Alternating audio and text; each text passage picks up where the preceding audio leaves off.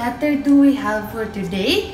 The letter V. Good job. Yesterday, you learned you recognized the letter V, the capital V and the lowercase v. How about today, we're going to practice how to write the capital letter V. How about you look here? To write the capital letter V, slant down first, then up like so.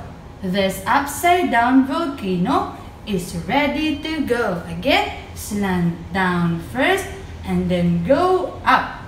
The capital letter V. What's the sound of the letter V? The sound of V is V. The sound of V is V. All the letters make a sound. The sound of V is V.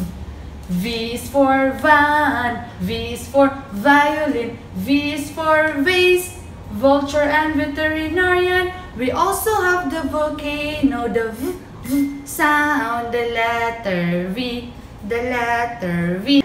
Slant down, then go up. The capital letter V. Again, slant down, go up. The capital letter V. We make the capital letter V using our Play-Doh. How about you get your Play-Doh? Let's make the capital letter V. Roll your Play-Doh like this, roll it, and then you're going to stick it on your Play-Doh mat.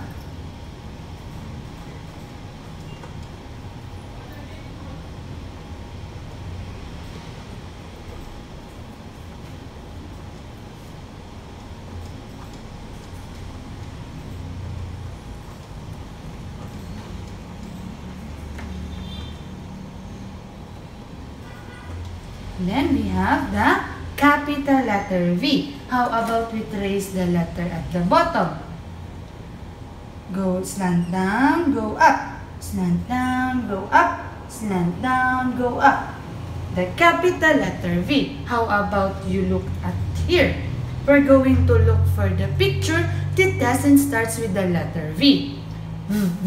For van. For vegetables. Yes. For vest, yes. For volcano, yes. For leaf, no. How about let's put an X? Because leaf doesn't start with the letter V. What are the things that begin with the letter V? V is for the vegetables. V is for vase. V is for the vest. And V is for vulture. V is for volcano, for van, for violin, for violets, V is for vacuum, and V is for the volleyball. And they all begin with the letter V, the ones with a V, V sound. What letter do we have for today? The capital letter V. The sound of V is V. The sound of V is V. The sound of V is V. All the letters make a sound. The sound of V is V. The capital letter V.